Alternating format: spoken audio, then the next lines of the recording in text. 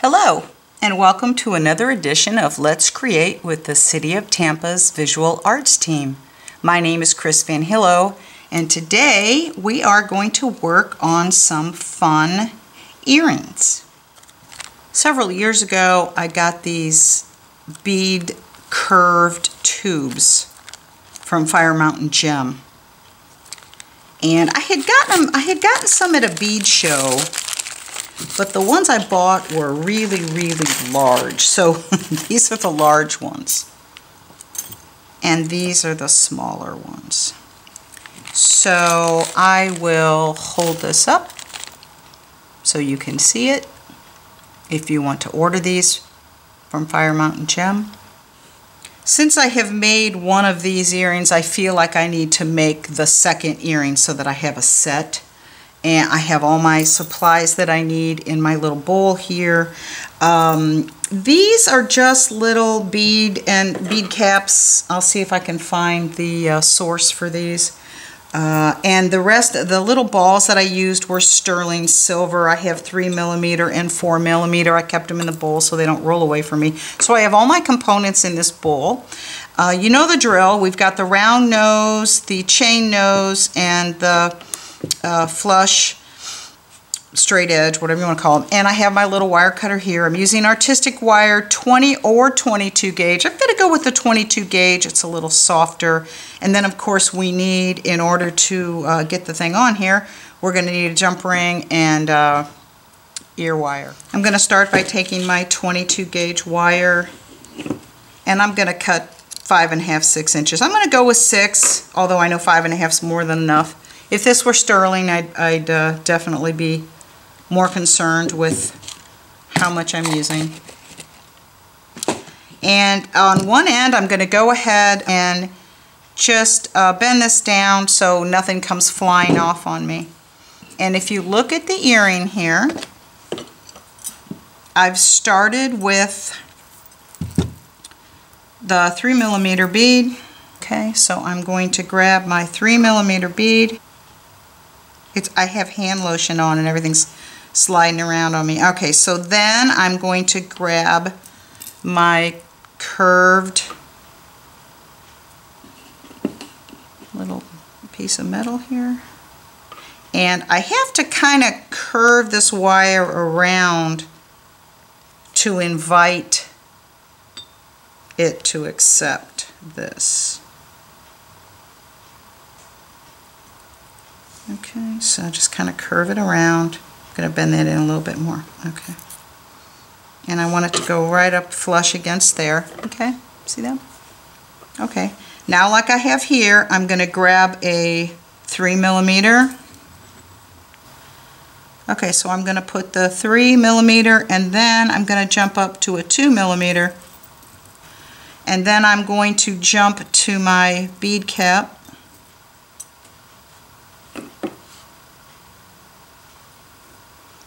Okay. And you know, you're going to fidget around with this a little bit to get that bead to fit right inside there. Then I'm going to add my pearl. These were my mother's, by the way. And you know, I can't throw anything away. I save everything, and I love that I did that because now I have a beautiful pair of earrings that will remind me of my mom. Okay, now here's another little bead star cap, putting that on. Now we're working in reverse. So if I had the 2mm here, 3mm here, so now I need the bigger bead. And this might be a 3 and a 4. I'm going to have to look. I definitely will type this up for you guys like I always do. Alright, so here's the bigger bead, get in there. And then here's the smaller bead. I did a pair yesterday and I forgot to add the bead at the end. Okay, then I'm going to add my curved bit. Okay, and then there's a little bit of fidgeting you're going to have to do. Okay, so then I'm going to bring this up. So what I'm going to do, oh, I'm sorry, I have to add one more bead here.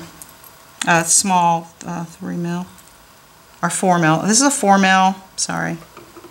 Okay, I just remembered that. All right, put that on there. Get on there. Okay. All right, so now what I'm going to do is I'm going to go ahead and I want to shift this because I want to have more room at the end here. So I'm just going to shift everything, okay, and align it, you know, line it so that everything's flowing. Okay, can you see how it's kind of flowing? But you also want to make sure it's, you know, makes sense, so it's, you know, everything's straight. Okay. I'm going to take my round nose pliers and I'm just going to bend this wire. If I'm holding the earring toward me, I'm going to bend the wire up and away from me a little bit. Then I'm going to go to the other side and bend this away a little bit. Okay. Because now what I want to do is bring these together, and I'm going to add that larger bead. And both pieces of wire need to go through here, so. Okay. Now I'm just going to have to massage a little bit because I want it to line up. Okay. So what I'm going to do is I'm going to create my hoop on one side and then I'm going to wrap it on the other side. And what's important is that it's somehow even. She says even. Okay. So I'm going to separate these a little bit, bring that down a little bit. And I think I'm going to let this one be the one that I'm pushing away from me and rolling over. So I'm going to come all the way down to about here. Okay, I'll get that out of the way for a minute. I'm going to push that. I'm coming a little closer. I'm going to push like we do. Okay, I'm going to push this down away from me. I'm going to rotate my pliers and I'm going to bring that up and over like that. If you want, you can bring it around one time.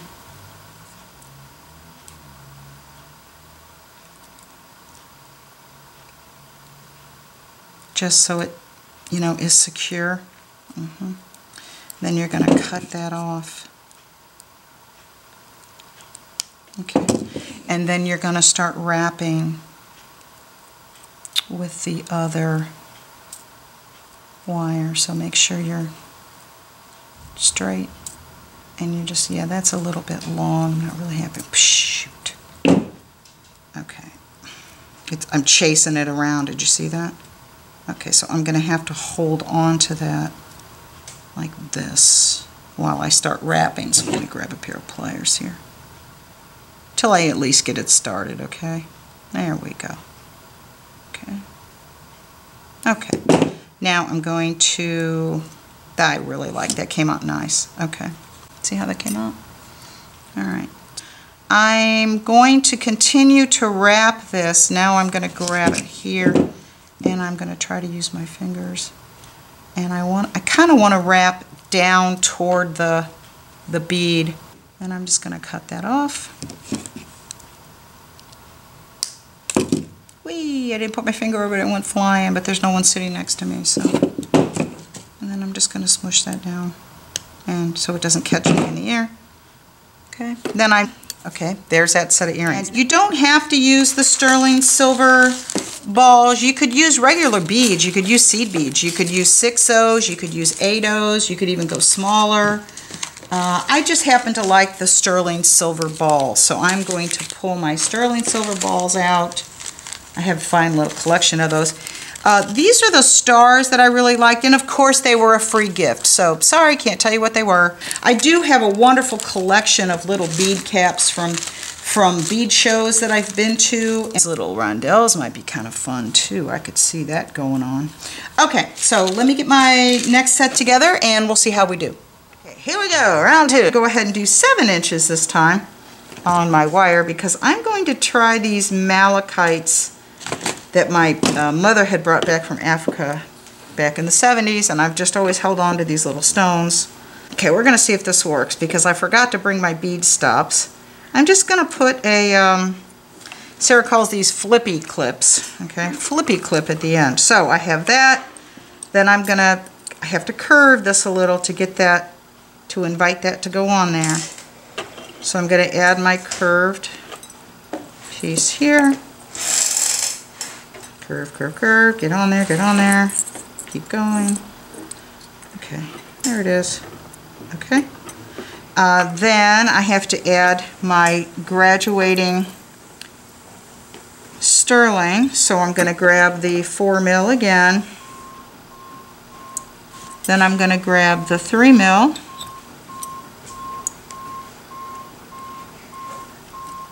Let's see how these look. Are these too big? I think these would be nice. So, say hi, Sarah, to the video. Hi, Sarah, to the video. There we go. Okay. Oh, I really like that. It fits perfect. Okay, so where's the second? Watch, I'll only have one in here. No, I have a second one.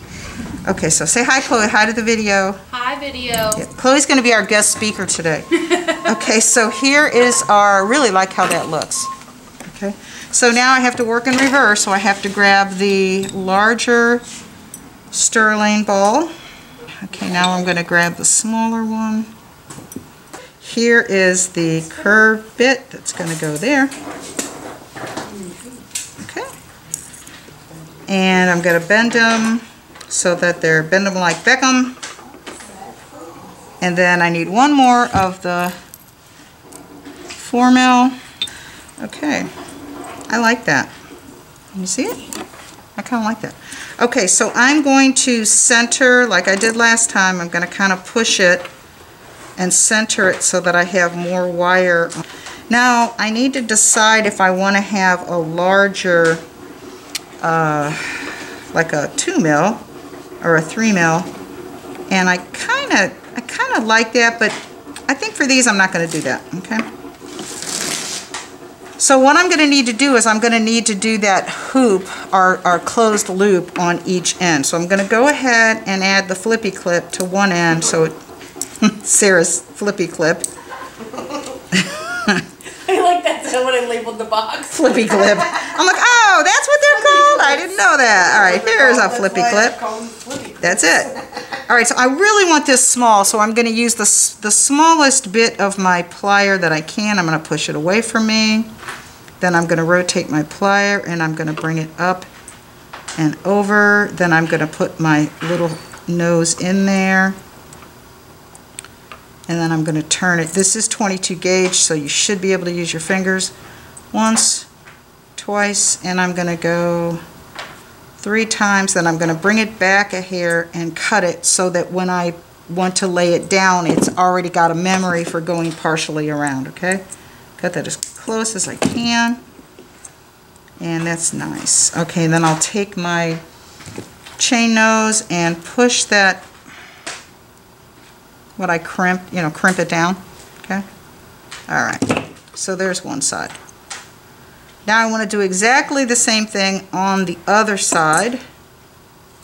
So this is the, oops, you got to make sure everything is jam up and jelly tight, okay? So did you see what happened a second ago? That thing had turned, and that wouldn't be too funny. Yeah, you just have to take it apart and start over. Okay, so I'm moving everything down as tightly as I can. I'm going to lay these round nose pliers right on top of that bead. I can't get any closer. See it? And I'm going to bend that away from me. Then I'm going to rotate my pliers up. I'm going to bring it up and around. Then I'm going to pick up my pliers and put them back in. And I'm going to start wrapping. And I want to make sure that I'm going toward this the bead, because I want it to be really tight. If I'm moving away from it, then there's a chance I'll have a big gap there, and I don't want a big gap there. So I'm going to start wrapping the wire, and I'm going to make sure that I'm working toward the design, okay? And I think that's got it. That's nice and tight. Okay, so I'm going to go ahead. I'm going to hold this down. I'm going to wrap this wire around. Whoops, going the wrong way. Wrap it around, and then I'm going to bring it back, and then I'm going to cut as close as I can.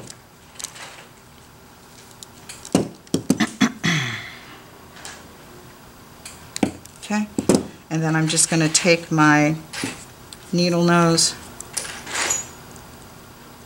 oops, and just crimp that down. Okay, Then I'm just going to marry these two like this. So find the end of your jump ring. I think I see it right there. You know how to open a jump ring front to back. So I'm just twisting, and I'm going to grab that one and then that one. And while I have this little puppy open, it would make sense, I should have had it sitting here and I didn't, to grab an ear wire and go ahead and put that in all at one time. Oops, that one's missing the, isn't that sweet? I've never seen that before. It was missing the little loop there. All right, so go ahead and put this there and grab your second set of pliers and close this off. I can't see it. Okay, make sure you get a nice good connection. And there's my malachite earring. I really like it. Let's see how heavy Sarah's here working on jewelry too. Look at this cool stuff she's going to work on today, and she's going to do a video. Isn't it awesome? Ah! Set there. So this stuff, Careful, she's I just rolled out a really thin slab, and then I painted all over the slab. I just covered the slab with like underglazes and you know, like different glazes, like pints that I have at home, and the designer liners. And then I just used my tiny cookie cutters and just cut out the shapes out of that whole slab. That was so much easier than cutting all the pieces out and trying to cut them or trying to paint them like individually. Shut up. Look I know. Look, so is this nichrome wire that you have in there? Yes. Yep. Fine. Very fine nichrome. And you know, it works obviously when you fire the nichrome, it gets a little brittle. Yeah, but you can scratch it with a... Yeah, but you know, also, but if you start messing with it, it will break. Oh yeah, you gotta be careful. So with it. yeah, Okay. so when you assemble these, you have to be pretty careful about how you're messing with the wire. Okay, thank you, guest speaker Sarah. In a little while, we'll have guest speaker Chloe. Hello. I'm going to go ahead and make the second malachite earring, and I just want to clarify, if you know you're not going to add that large bead at the top like I did on this one, you don't need to use the zippy clip or whatever Sarah was calling those things. What was she calling them? Flippy clip? Flippy clip? Okay, Yep. You can go ahead and do your rounded loop. So I'm just going to do that now. And again, we want it to be as small as we can, so I'm going to go down to the smallest part. Let's see if I can zoom in here. Nope, wrong way. Okay, the smallest part of your plier that you can, you know, get a good hold on.